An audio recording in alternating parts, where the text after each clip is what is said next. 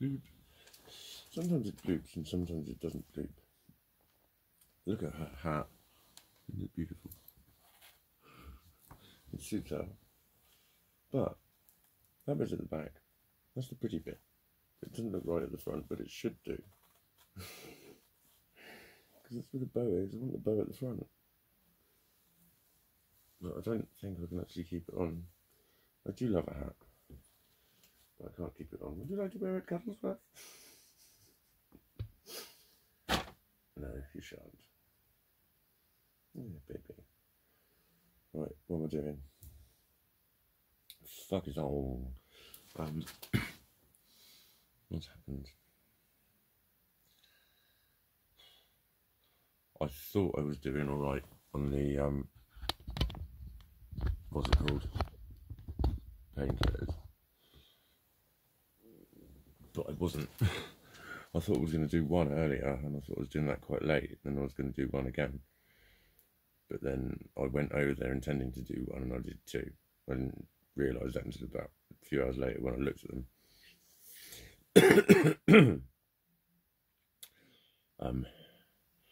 But it was when they wore off. It was like the fucking pain here. And it just sort of happened within a couple of minutes. Thinking, oh fucking hell, oh, I think my meds are wearing off. And it was like crescendo. So I've done a couple. I can do one before bed tonight. I'm doing all right. I will go. I'll miss a dose. I'll miss a dose. I just need to like prolong it a little bit late, and then prolong that next one quite late. If I can do that one about 4 or 5, that'd be all right. So I need to like go until 10 o'clock maybe without one. And just see if I can manage. See if I can find something to do in a comfortable position. That's the thing. I can't fucking sit for too long. This is hurting my fucking back. I'm always shifting. But then standing kills my fucking feet. Sitting is different. It's just different pains. There's pains. There's an associated pain for everything. Anything.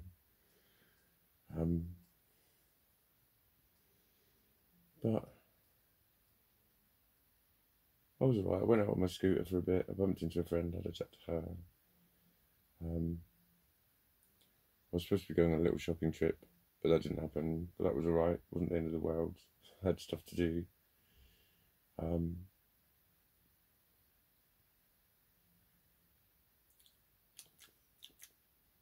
What else have I done? I managed to train, did some laundry, tidied my room this morning because it got a shithole again last night. Yeah, it got a shithole again last night. So I tidied it this morning. So it's been kind of alright.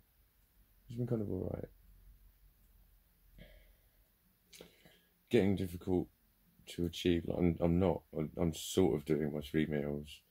Definitely not really staying on top of my environment, although I kind of did. But it's like, it's a massive mission, and there's still some shit on the bed over there. There's a hat, coat, handbag. There's about 6 pairs of knickers. I did do some laundry area. There must be stray pairs of knickers, but there's quite a few. There was. Why can I only see one now? I don't know. I don't care. But, like I said, it does make a massive difference just to walk into it. Just to walk into it. It's more calming. It's more calming. And like, it's easier to sit in. It's sit-inable. It's much sit-inable. I love that. Sit-inable.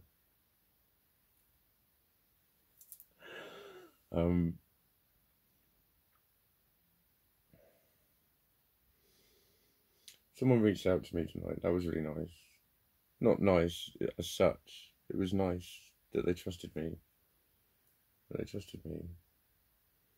And it was the kind of shit that I've said in my videos about what to say to me. And I did that. I just did that. And, you know, won't go into details, but when someone's saying I feel stupid or I feel, you know, whatever for saying it, it's like, no, don't. It's like, I didn't say this part, but it's true that actually extremes of emotion are within normal human range. Like I said before, the whole world's convinced they've got mental health issues. And they feel a bit sad, they call it depression. Or whatever. Depression? No fucking hell, so many people don't know what depression is. They really don't. But they insist that they've got it.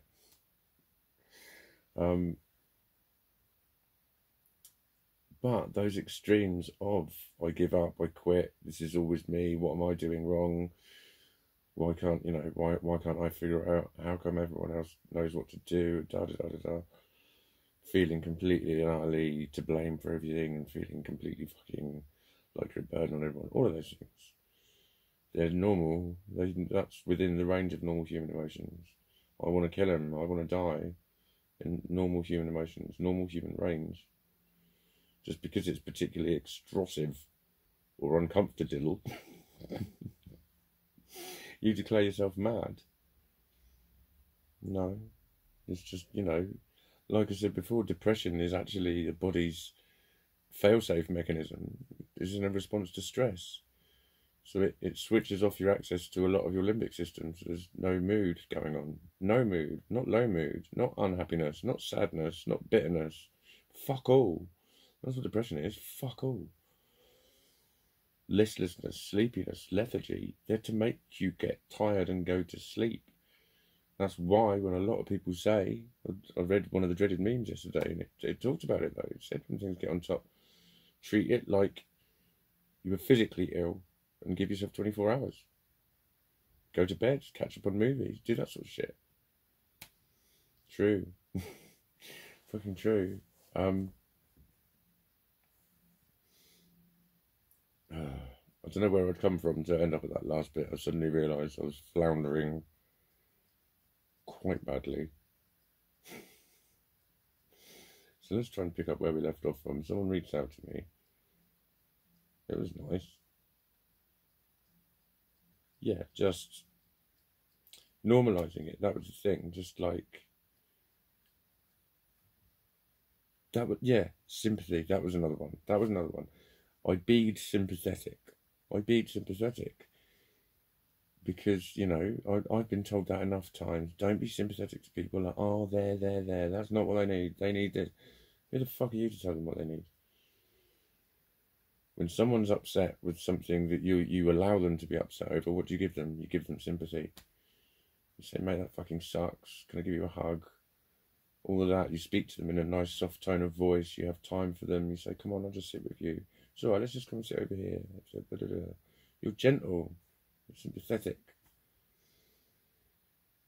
Because it works for when somebody is that upset.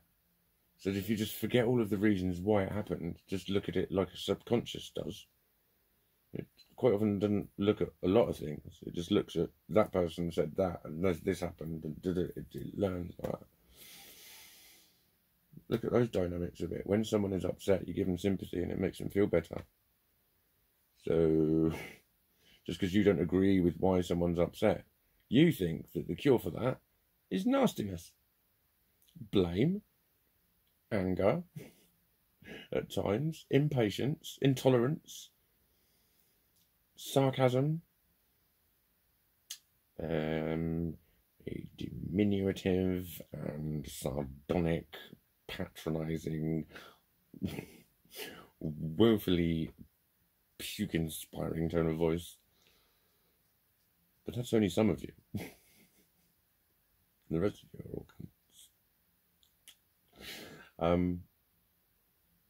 No, not all of you are all cunts.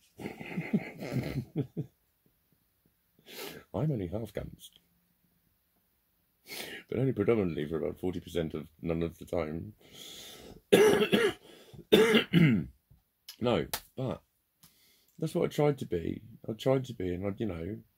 I wanted her to feel like she was given a fuck about. And that's difficult, because I know people say it to me, and I just sort of think, I'm not feeling it when people say it. And I think that's why people shout it at me, because they can kind of tell. But I'm like, but it's not my fault that I'm not feeling it. I just can't. I just can't. You know, it's a very, very quiet and very, very bleak world. A lot of the time for me, it's very difficult to access places where I can function as me and around people and be okay with that, and then be okay with it, and me know that it's, you know, that like they're not making sacrifices for it to be okay for them, because there's a lot of fucking situations where that happens, regardless of whether anyone thinks I think I'm special and different, or bloody bloody blah, or I think that this hasn't happened, or I'm holding on to this anger, or I'm whatever your fucking diagnosis is. The upshot of it is the amount of times when my interactions with humans go incredibly fucking awry, even at the very most simplistic levels, they go very fucking awry. All the things can be wry. Like a rye would be without rye. It was without rye,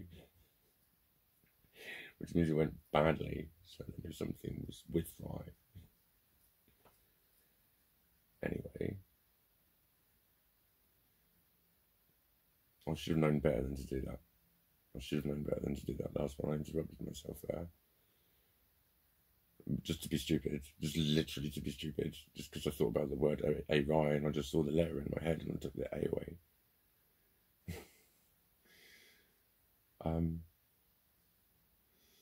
But anyway, I'll just make the same point again. Sympathy.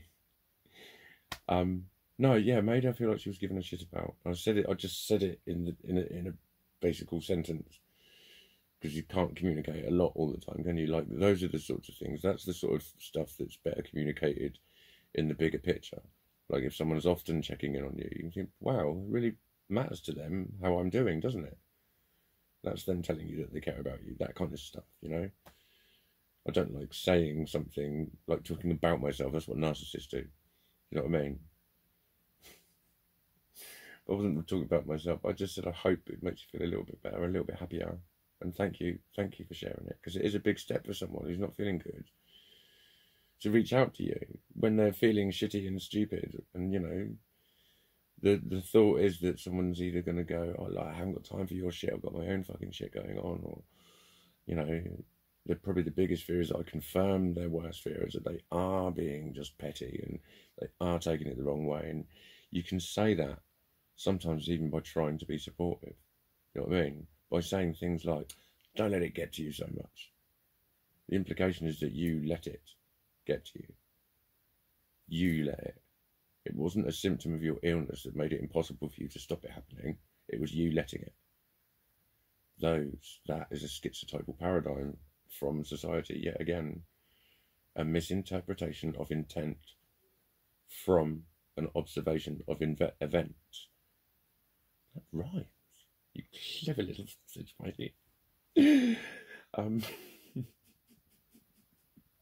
Who says that? Someone I know actually says you're a clever little sausage. Really? Pork off. Right, anyway, I better pork off. What time is it? So, no, it's not like emoji. I thought that was 15 then. I thought that was 15. Look at that, it looks like I'm wearing... Like, it's not. That's not my knickers. Look, knickers don't even start to there. Look at that. Flesh. I need some better girl filters on these so I can look like a proper girl and speak in a voice like this. Hi, my name's Natalie.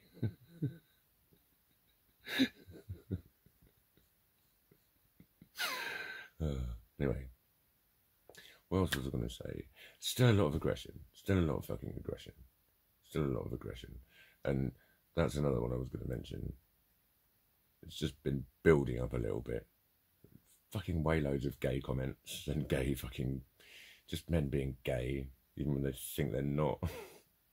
It's getting quite creepy, again, for someone who's got, like, a tendency to misinterpret the world and, you know, a constant feeling that he's always going to be persecuted and humiliated. And then you're getting, like, obvious things like horns beeping and insulting shit thrown at you. And it's like, I need to try and tell myself that I just imagined that. Or that it wasn't really about me. It was about them, really. It's like, I don't care. That's frightening. I don't care who it was about. You know what I'm saying? Like, why do you know that iron bar in the face hurts a lot less now I know that it was actually all about him. Really. Thanks, know my jaw's better. Anyway, I will bid you on the and say good night and good night and thank you for watching.